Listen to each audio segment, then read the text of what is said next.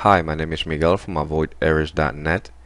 In this tutorial, I'm going to show you how to set up an FTP server in Windows 7, create a user account, and access your FTP from inside of your network and outside of your network. So let's begin. Click on Start and then type Run and click on the Run program. Here, type CMD and click OK. It's going to open the command prompt. Here type ipconfig and press enter. And this here is your IP address. Keep it in mind or write it down. Now I'm going to close here and I'm going to create in my desktop a folder that my FTP users are going to be accessing via the FTP site. I'm going to name this Avoid Errors, and now we are ready to install IIS. So click on Start, then click on Control Panel, then click on Programs and Features, and click on Turn Windows Features on or off, and then look for Internet Information Services. Checkmark that and then expand FTP server, and now put a checkmark on FTP server, FTP extensibility, FTP service, web management tools, and World Wide Web Services, and then click OK. Once IIS is installed, go to Control Panel Home and then click on Administrative Tools and then click on Internet Information Services IIS Manager.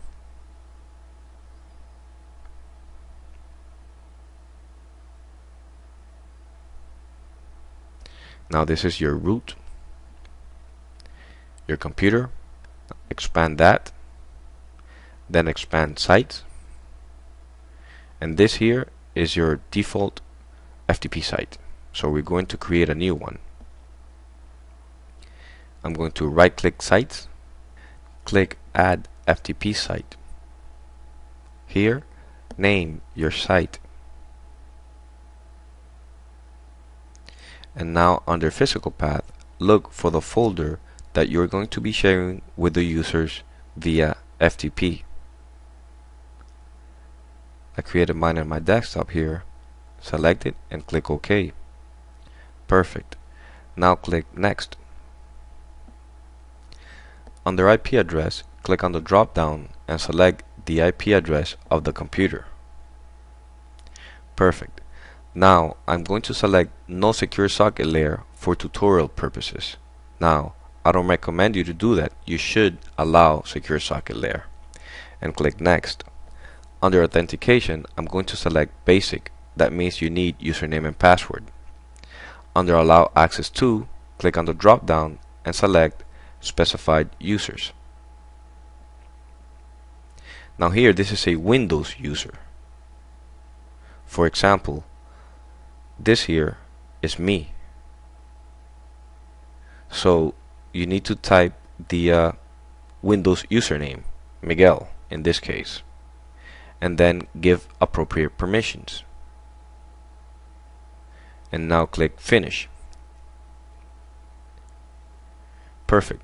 We have created the new FTP site. Before we access our FTP, we need to configure the firewall. So click on Start and then click on Control Panel and then click on Windows Firewall, and here go to Allow Programs or Feature throughout Windows Firewall, and look for FTP server. Put a check mark there and then make sure both checkmark, private and public, are checked, and then click OK. Now in my case, I'm going to turn my Windows firewall off because I don't want any issues while I'm doing this video tutorial. So click on turn Windows firewall on or off, and then click turn off Windows firewall, turn off Windows firewall, and then click OK. Perfect.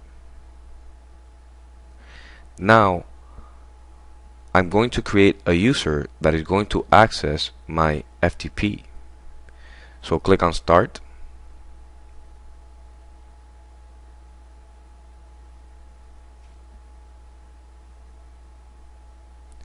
then click on Control Panel, then click on user accounts, then click on Manage another account, then create a new account, and here you can create a user. I'm going to name this guy Win7. I'm going to make him an administrator, then click on Create Account. Perfect. Now I'm going to double click on this guy and then create a password. Just a simple password here. Once you're done with that, click on Create Password. Now we created a password for the user. Now close here, and in your IIS, go to your newly created FTP site and then go to FTP Authorization Rules. And here right click and click on Add Allow Rule and select Specified Users, and then type the name of the user we just created. Then give this guy permission to read or write, or read and write, and click OK. Perfect. Now we're going to access this FTP locally. Now in the address bar, type FTP:// and the IP address of the computer, and click Enter. Now type the username and password for that user we just created.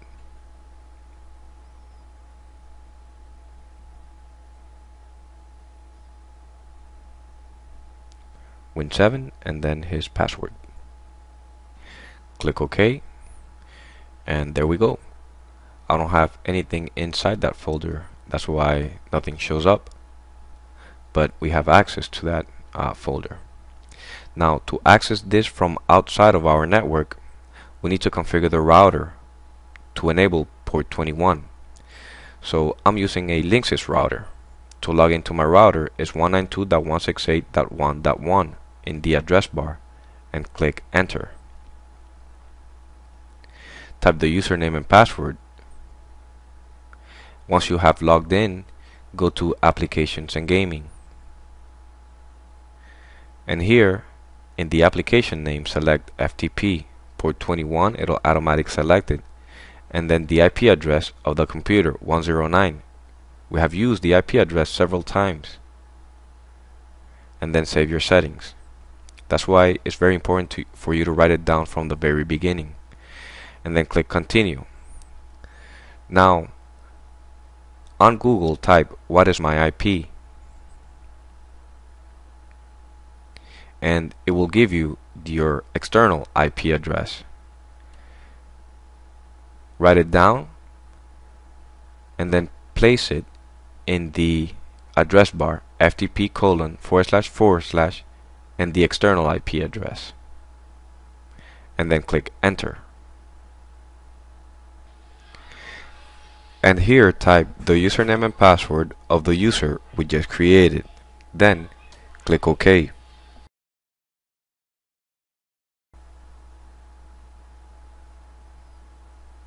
If you're using different router, you just got to keep in mind you have to enable FTP port 21 and the IP address of the computer where you are hosting your FTP site. If this video tutorial was any help, please rate, comment, and don't forget to subscribe. Thank you for watching this video. If you have any questions, please feel free to post them in the comment section below. Thank you.